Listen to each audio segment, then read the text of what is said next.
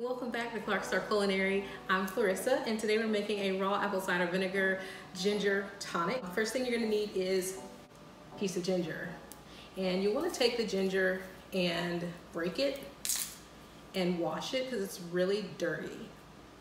Well, this one is. I mean, you may be able to find one that's not as dirty as this one, but this one's pretty dirty. Back to that, you'll wanna chop it, and I just chop it in slices like this. It's a lot easier to chop down this way instead of trying to chop that way because the fibers are running up and down, so you'll want to chop it this way. There's two ways that I get juice out of the ginger, which this is one way. I use a grater. I use the small grating side here, and let me get a bowl, which I've done this in another video, but for the sake of this video, so you don't have to go searching everywhere, I will do it on this video. You want to make sure your hands are very clean for this as well, and your nails. So you just take it and grate it down, just like that. Be very careful so you don't grate your skin. It's starting to get a little slippery. I'm gonna stop there so you guys don't see me scrape my skin. And then you pick it up, get your little ball of ginger here, just like that. And you just want to squeeze it, squeeze it. I hope you guys are having a great Friday. I know some of you all aren't watching this on Friday, but it is Friday when I'm posting this, so it's actually Friday morning by the time you're gonna see it, so I hope you guys have an awesome Friday.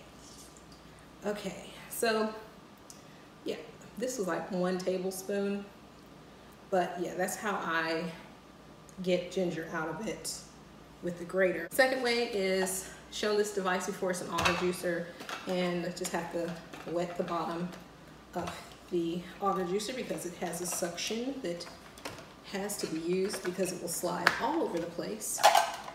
And I'll put the link in the description box down below. It's being sold on Amazon, so I'll do that for you guys. And the auger juicer is really simple. You just want to feed the machine and go for it.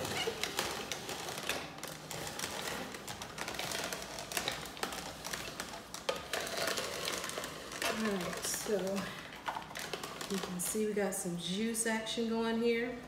Alright, I just need to get enough of this to make, I'm going to say about just 2 bottles I'll make for this video. I usually make 10 at a time. I'm sorry I'm talking and grinding this at the same time. Let me shut up and do my work.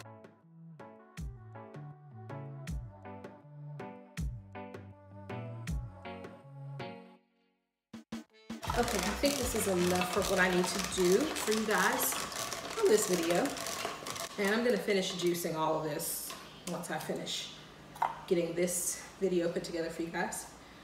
But yeah, so this is the juice from the ginger. I'm gonna take my auger juicer, put that to the side for right now. And you're left with some pulp.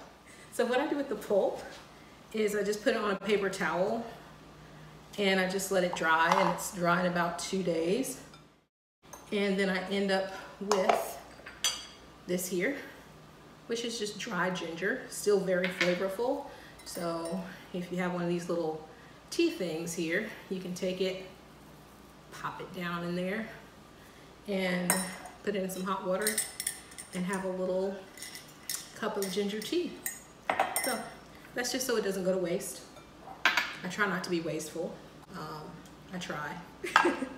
Not always successful, but I do try. All right, so now this is dripping on the floor, and that's good. Clean that up a little bit later. These were kombucha bottles, and I just repurposed them. So just take the tops off, get a funnel, and ginger. Now, you may want to start off with 1 tablespoon. I usually put 2 tablespoons in there per glass. So we're going to do that. Here's that. And now we're going to shake up and add our raw apple cider vinegar. And I do 2 tablespoons of this. Again, you can actually go down to 1 tablespoon if you want to.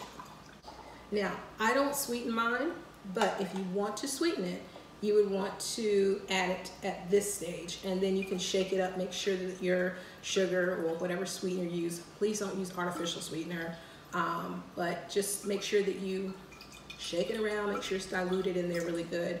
And then we just move right on over to adding some mineral water or seltzer. So it's up to you. And whoo, this one's really bubbly. So I have to like kind of play with it a little bit before it stops bubbling.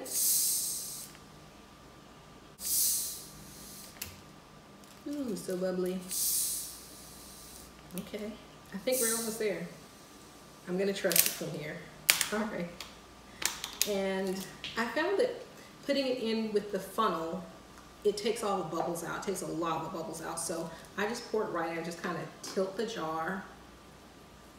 Tilt the jars together, pour very slow, because we want it bubbly. We do want it bubbly. And kind of slow once you get to the top, because it overflows. Please don't overflow, please don't overflow, please. Not on camera. It always overflows on me. Like I always get some that just overflow. So that was good, I didn't overflow. And we're gonna do this other one here. All right, that one's getting too bubbly. I'm gonna let that calm down a little bit.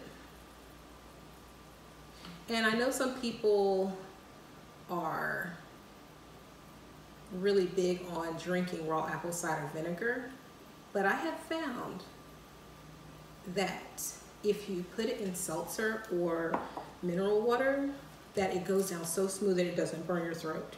So that's just for you guys that just want to drink the apple cider vinegar by itself, but you just don't want to have to deal with that horrible acidic burning sensation in your throat. So yeah, I'm done with these 2. They're gonna go in the refrigerator, and once they settle, this is what it looks like.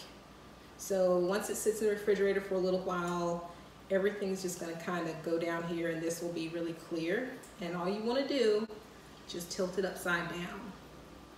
Just like once or twice, tilt it upside down. Do not shake it because it is bubbly and you don't want it just fizzing all over the place. And family, that's it. We have made our raw apple cider vinegar ginger tonic. I hope you all enjoyed this video. Please be sure to like the video, subscribe if you haven't already, and be sure to hit the bell icon so you can be notified of our next video upload. I appreciate all of you. Have a wonderful day. Bye-bye.